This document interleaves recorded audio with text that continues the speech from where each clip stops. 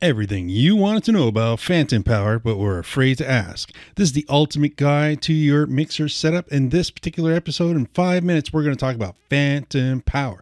Everything you want to know, and some things you might not even have known to ask. So let's get right into it. Now, this is a mixer here, of course. You're familiar with that because we've talked about this before. We're also going to be talking about how this one button here can be anywhere on your mixer. It could be over here, it could be over there, it could be one on each side, could be down at the bottom. But in my case, with this particular Harbinger mixer, it's right up here. 48 volts is what it says.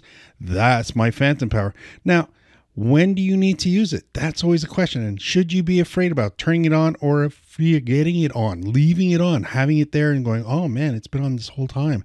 It must have did something. Normally, you're not going to see any bad interactions. Now, if you don't need it, of course, turn it off. In my case, I'm using an Audio-Technica AT2040, which happens to be a hypercardioid microphone, which is allowing me to talk into it. And it does require a 48 volt power supply. So that's what's plugged in right here. That's why this is on. And that is why this channel is set up the way it is. So when do you not need it? Well, if you're just running regular dynamic microphones, you don't need it. If we roll back the clock to, let's say, 1971 and say, hey, I have a ribbon microphone, you better read the manual, because if you have phantom power on, you may just damage it. But in this case, when you have a lot of these great new microphones, this happens to be an MPM 3500R from Marantz Professional, it has some built-in features, some technology, electronics, components, stuff that needs to be powered to make this ribbon microphone be as good as it can be. So in this case, it has the ability to increase or decrease the actual dB by 10. And on this side, we actually have a high pass filter, because ribbon microphones have a great tendency of sounding awesome, but also have a great tendency of generating a lot more low end than you may want. So in this case, this does need it for all these electronics. And it's also a safe way. If you have something that can be, as a manufacturer, harmed by 48 volts, and they know people randomly turn that on and off without reading any manuals, it's better to put safeguards into the product.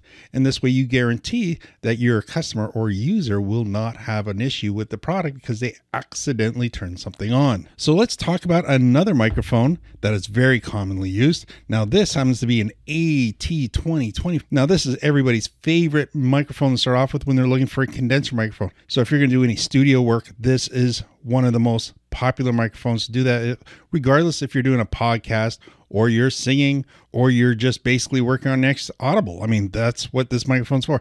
But it requires phantom power because the condenser microphone requires that.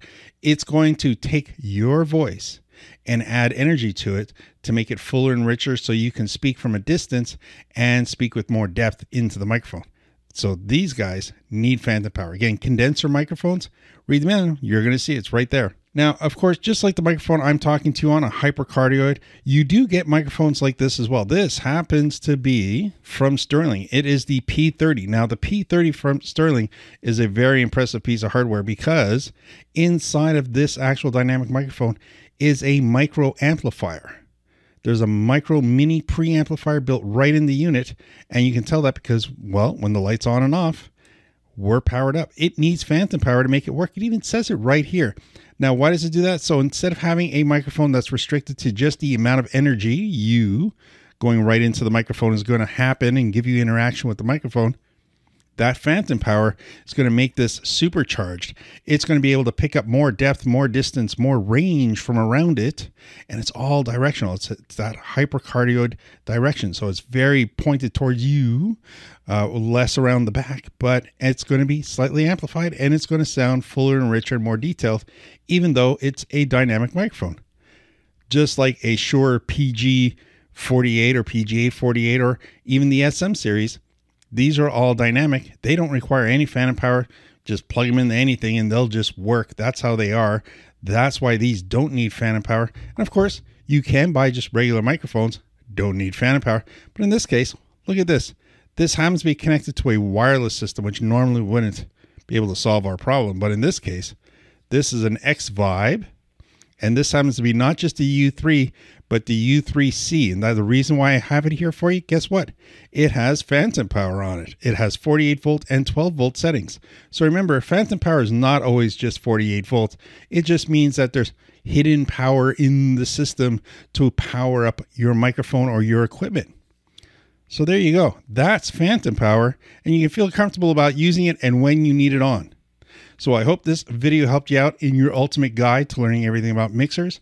Maybe I'll see you in the next one. Like I say, thanks for watching. Bye for now.